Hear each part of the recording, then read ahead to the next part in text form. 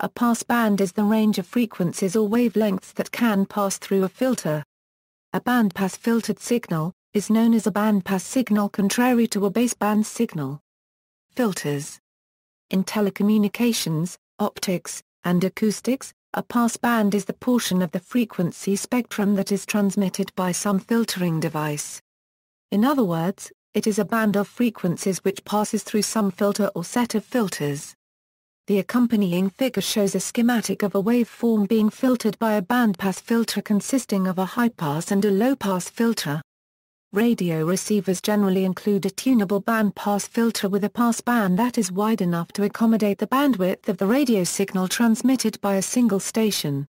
Digital transmission. There are two main categories of digital communication transmission methods, baseband and passband. In baseband transmission, line coding is utilized, resulting in a pulse train or pulse amplitude modulated signal. This is typically used over non-filtered wires such as fiber optical cables and short-range copper links, for example, V29, V35, IEEE 802.3, SONETSDH. In passband transmission, digital modulation methods are employed so that only a limited frequency range is used in some bandpass filter channel. Passband transmission is typically utilized in wireless communication and in bandpass filter channels such as POTS lines. It also allows for frequency division multiplexing. The digital bit stream is converted first into an equivalent baseband signal, and then to an RF signal. On the receiver side, a demodulator is used to detect the signal and reverse the modulation process. A combined equipment for modulation and demodulation is called a modem. Details. In general, there is an inverse relationship between the width of a filter's passband and the time required for the filter to respond to new inputs.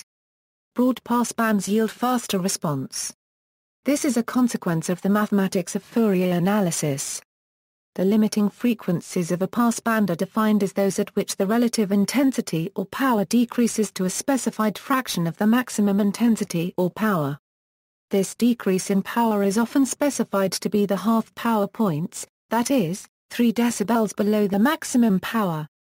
The difference between the limiting frequencies is called the bandwidth, and is expressed in hertz. The related term bandpass is an adjective that describes a type of filter or filtering process. It is frequently confused with passband, which refers to the actual portion of affected spectrum.